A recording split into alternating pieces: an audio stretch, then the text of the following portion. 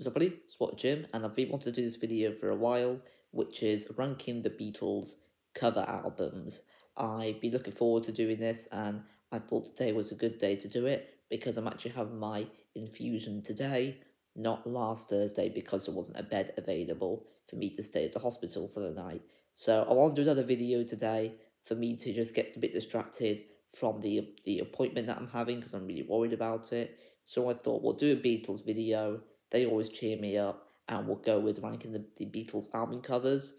And next week or the week after, I will rank the Beatles studio album. I'll rank the studio albums, not just based on their covers, which is what we're basing it on today. We're not basing it on the songs that appear on the album. And enough rambling, and let's just get to it. You can also let me know what your favourite Beatles album cover is in the comment section below, or you can just do your top 3, top 5, or rank them all, which is what I'm doing here. It's entirely up to you. And we're also going to include Yellow Submarine as well. And that being said, let's get to it with number 13.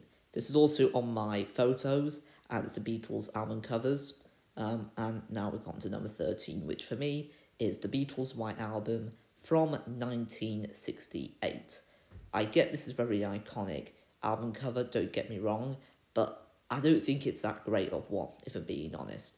But I don't think the actual album itself is not great, it's just the actual cover. I absolutely love the White Album itself, but as far as the cover is concerned, it's just very, very simple. It's just a white album with it saying the Beatles. There's nothing else to it.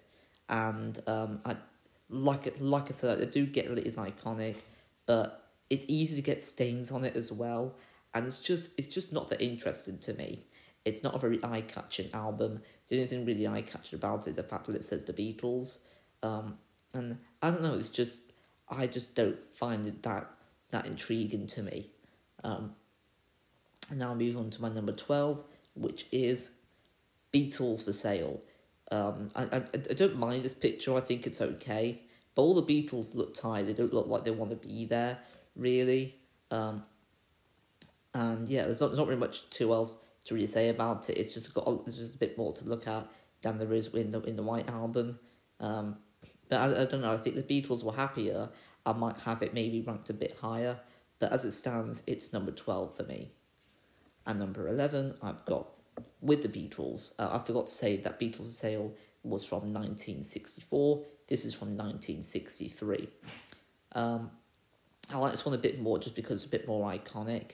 And I don't know, I just feel like it's just a bit more intriguing, the fact that the Beatles are in black and white.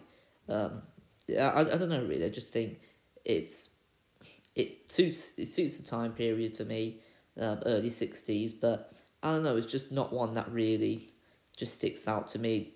It's not one I choose to look at or anything, but I do find it quite a good album cover.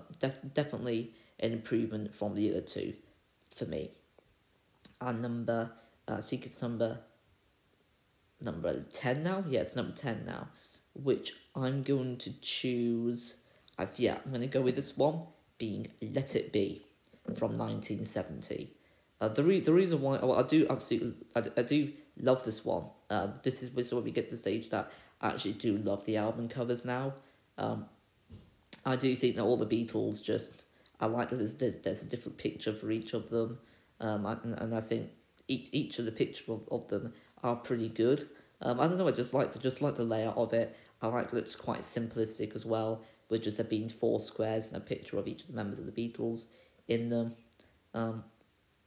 I mean, who can't love that George Harrison smile in the bottom right corner?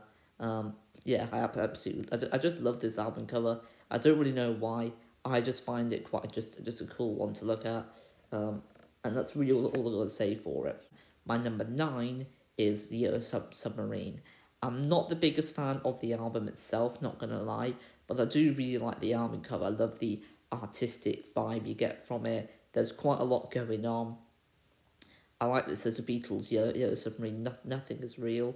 It's a nice reference to Strawberry Fields Forever, even though it doesn't appear on this album. It might appear in the film, which is what this is based off, but I've never seen this film. And if I do, I'll definitely try my best to do a review for it. But yeah, I do really like I do love this one. because I like there's loads of different things going on. It's just not one I look at too often, but every time I look at it, I kind of find something a bit new about it. I like to find something that I don't see there for the last time I looked at it.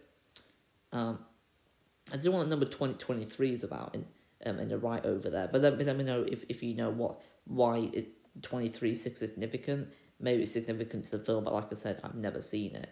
So number 8, I'm going to go with Help from 1965. I forgot to mention that.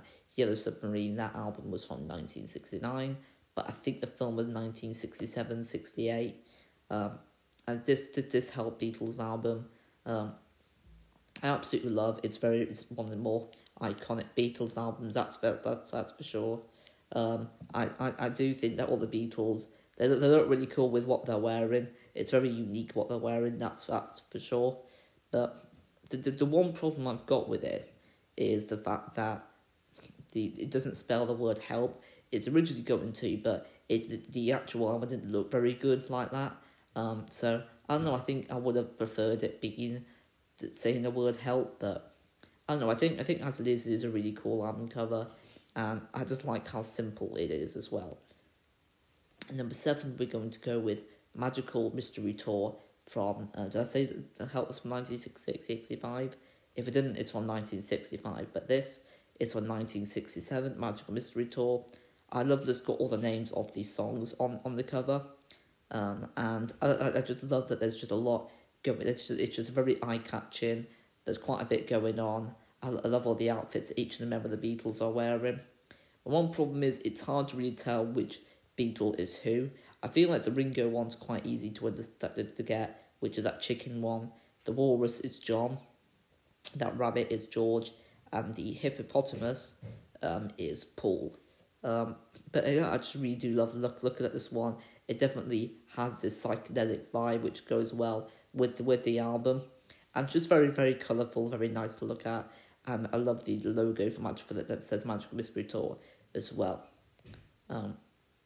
Maybe they could have had it saying the Beatles, maybe not in yellow, maybe in a different colour, maybe green. It might have stood out a bit more. Number 6, I'm going to choose A Hard Day's Night from 1964.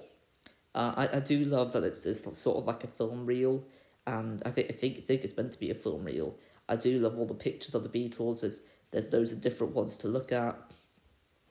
And I don't know. I just love how iconic it is, and I just there's just something about this one. I just like it a lot. I absolutely love this one. The one problem I've got is George's because George is the second row for the top, and one of the pictures is his head facing the other way around, so all you can see is his hair. And I'm not the biggest fan of that picture personally, but there are other pictures of George that you can look at here, and they just look like they're having the time of their life in these pictures. And I don't know, I just think I just absolutely just love looking at this one. I love looking at the faces that they're putting as well. Some of them are quite funny. So number 5, I've got Rubber Soul from 1965. I don't know what it is. I just absolutely just love looking at this one.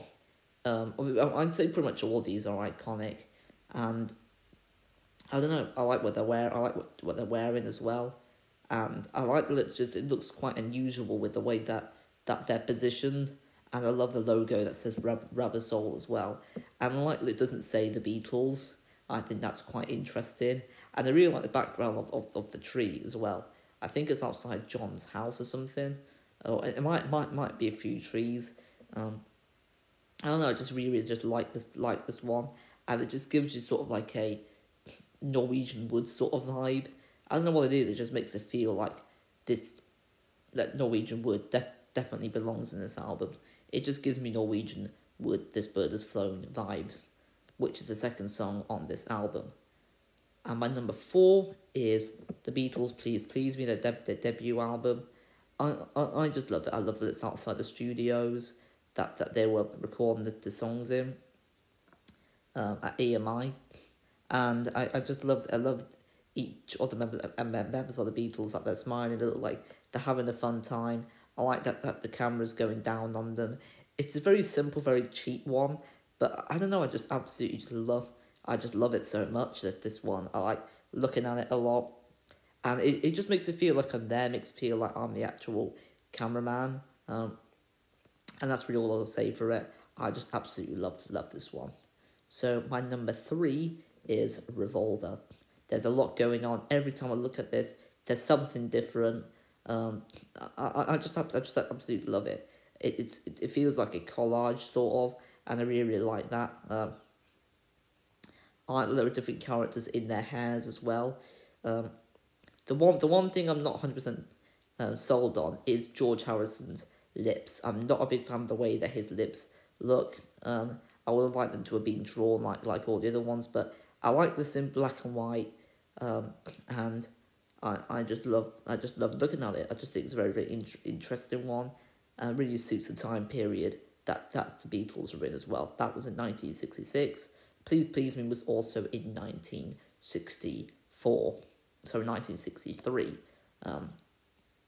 For the debut album. My number 2 is Abbey Road. There it is, my favourite studio album of all time. I absolutely just love the album cover. It's probably the most iconic one ever. I love that all the Beatles are walking in front of each one another.